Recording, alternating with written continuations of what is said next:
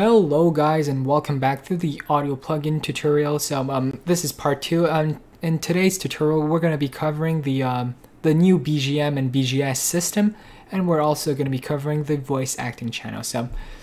Just to start off, of course you're going to have the MUSH Audio Engine plugin installed in your game. If you want more information, like you forget all the plugin commands and stuff, all the information should be here. If you have any questions, you can click this here, and this is going to lead you to the official RPG Maker forum where I'm pretty much active. Yeah, that's pretty much it. Alright, so in the parameters section, there's not going to be much there's not going to be much for those two features. Basically, there's only the I don't think there's only the voice sound channel here. If you have this turned on, well, it's going to have a dedicated channel for voice acting, like I explained in the previous video. So if you have any more questions on that matter, please check the other video. Alright, those two features are pretty much going to be achieved via plugin commands. So let's just start. I'm going to start with the new BGM. So let's say there's going to be a man here. Let's say this guy. So when you speak to this guy, I'm just gonna create play music. There we go. Actually, I should make this a choice. Yeah. There's gonna be play music 1, and then there's gonna be, I'm just gonna show you how it works. There's gonna be play music 2. There's gonna be stop music 1, and there's gonna be stop music 2. Alright, so there we go. So here, alright, so the first plugin command here, well, first of all, you're going to go into plugin commands, and then you're going to select the plugin here, and then the first one we're going to go with is the play BGM. So the first thing you got to understand is this new BGM system doesn't override the old one. So the old one is still active in the game.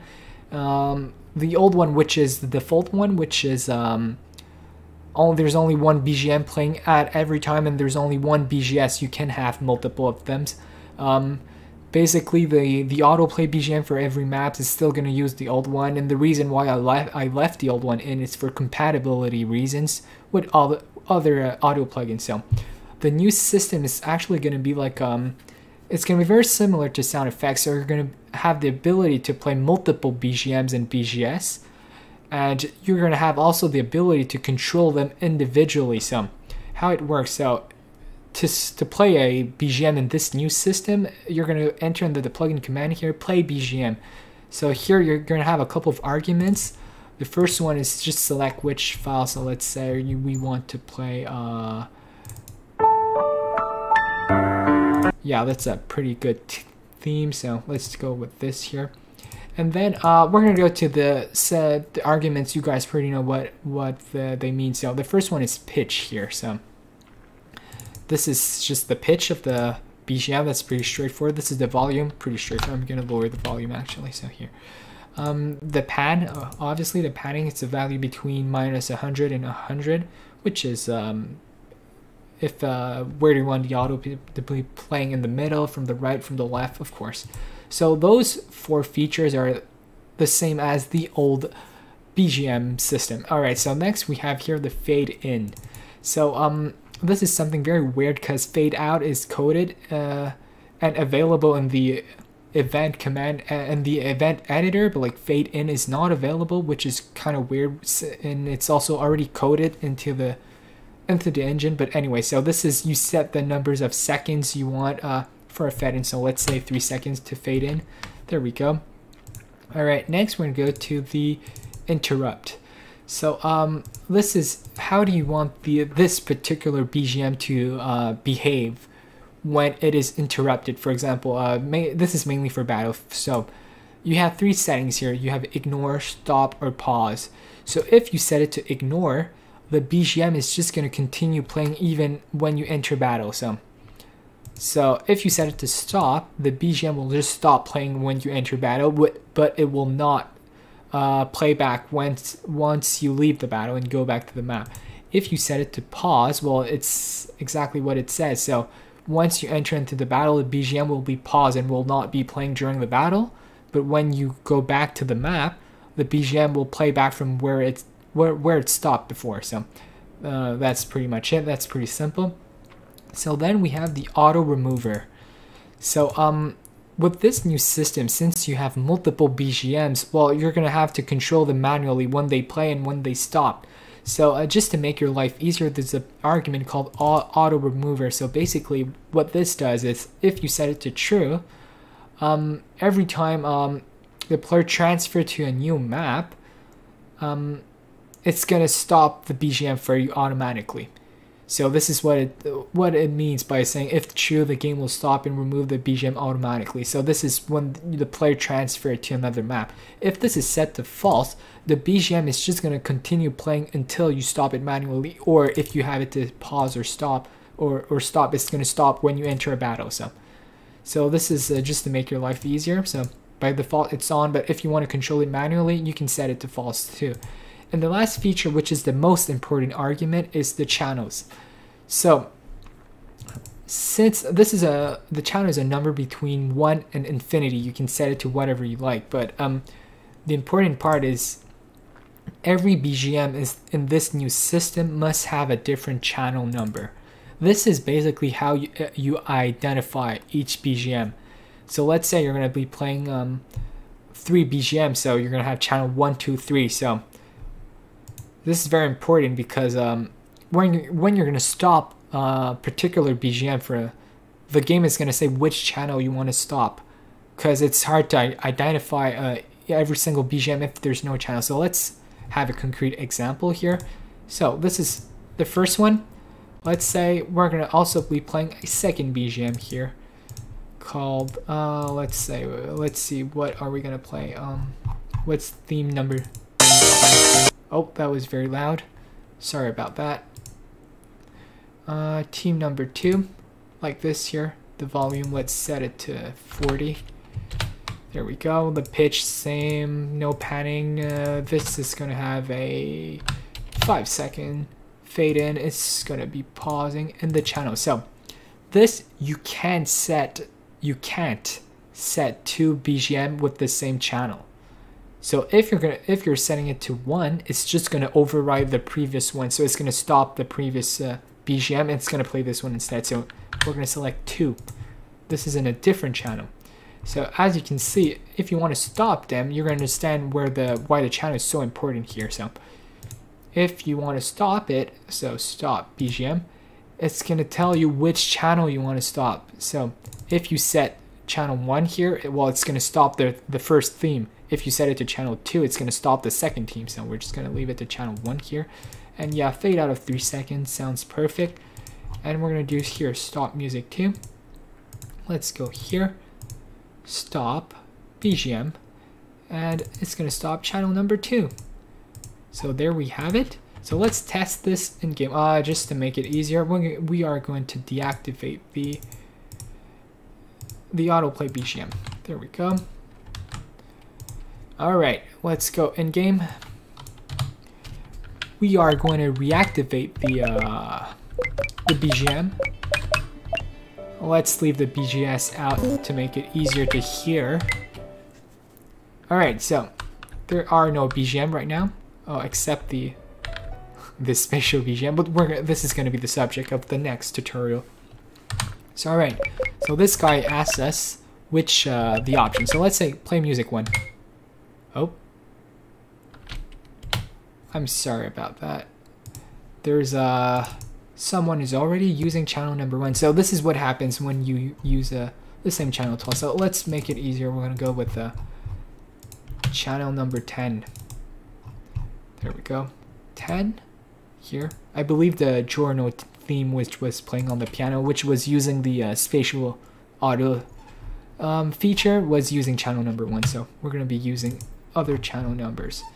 As you can say, you can use any number between 1 and infinity as long as you don't use the same number twice.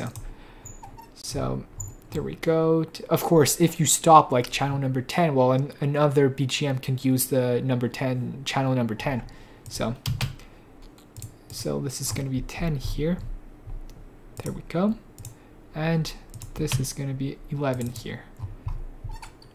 There we go. All right, let's jump back into the game. All right, let's talk to this guy here. Play.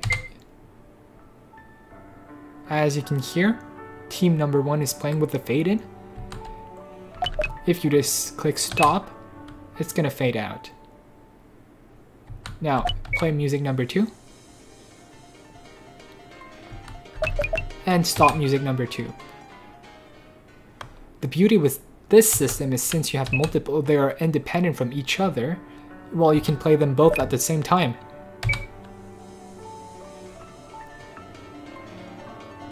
Of course, this sounds terrible because, well, having two themes playing at the same time is weird. So let's stop number 2. And there we go. Only the theme 1 is playing now. There we go. And of course, playing multiple BGMs at the same time can be very useful for example, if you have like spatial BGM, for example. There you go, like this. Alright, and of course, this can be very useful if you have, for BGS, for instance, like this. So you can... There's a waterfall here, and there's a river here. So yeah, that's pretty much it for the new BGM and BGS system. So just remember that the channel. So yeah, the channel, which is the most important argument there. So it's used to identify the BGM inside the container, which will contain multiple BGMs. So yeah, now we can move on to the next feature, which is the voice acting. The voice acting can be easily achieved via plugin commands too. So let's go here, like this. This is how you play a voice acting. You go into the plugin commands and you click on play VSC. So this is going to play a file inside the VSC channel. If you remember from the first video, the extra audio channel we created just for specifically for voice acting. If that feature is set to false, it's just going to play the voice acting inside the sound effect channel, which is not ideal in my opinion, but it still works. So the thing with VSC, so you're going to want to be using, let's go into the project here, RPG Maker assets, project plugins, and alright, so inside the audio, you're going to want to make an additional folder called VSC if you're using the VSC feature, of course. So this is where you're going to have all the your voice acting tracks. So this is better. So this is for better organization and so for your project, of course. So all right, so you're going to select the file here. It's pretty straightforward. So as you can see, it's audio VSC. So please be sure to to not make any typos when you create the folder. So let's go. This is we're speaking to Jordan, so it's going to be his stream here. So we're going to select the file name here, and then it's pretty much like any BGM or BGS or sound effects. So you're going to select the pitch, the volume. Let's lower this a bit, like maybe 50. The panning, the interrupt. So the interrupt is the same as the BGM and the new BGM and BGS system. So ignores is going to be, it's just going to keep playing when you change the scene. Stop is just going to stop it, and pause is going to pause it, and it's going to play it back once you're back onto the original scene. The only additional thing is this works for battle and for the menu. So you're going to see when I set it to pause, if you enter the menu while the voice acting is active, it's going to pause it, and when you exit the menu, it's going to play back from where it stopped. So there you go. And the next thing is the channel. So since you can have multiple voice acting at the same time, it's pretty similar to the BGM and BGS system. You can set it to any number between 1 and infinity, but you can't have like a 2 voice acting track playing at the same time with the same channel number. Just for your information, this one is a bit different too, because once the voice acting track is finished, it's going to destroy itself and it's going to remove itself from the container. So once it's done, you're going to be able to use that channel again for another voice acting. So let's set it to channel 1 since I don't think anything else is playing. So that's pretty much all you need to know for voice acting. So alright, sorry about that. Had a little technical problem. Alright, so everything is alright. So we're going to head into the game. There's no volume. Just give me a second. Alright, so I'm going to increase the VSC channel so you can hear it properly.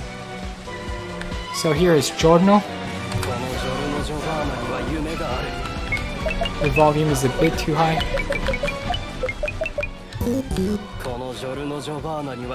As you can see, このgiorno Giovannaには夢がある. Well, what's he saying? So, if I pause, it's gonna stop. But if I go back to the map, it's going to start from where it stopped, as you can see. So that's pretty much it for voice acting, guys, in this video. This plugin is just the foundation, so it's not going to create a specific and specialized voice acting system. This is going to come in the future plugin, but this plugin is like the base, the foundation of a new audio system. So that's pretty much it for voice acting, guys. It's pretty simple. It's just a single plugin command. Just remember the interrupt argument and the channel argument. That's pretty much it for today. So I hope you liked the video, and I'll be back in the next video to teach you about the spatial audio feature. So see you next time.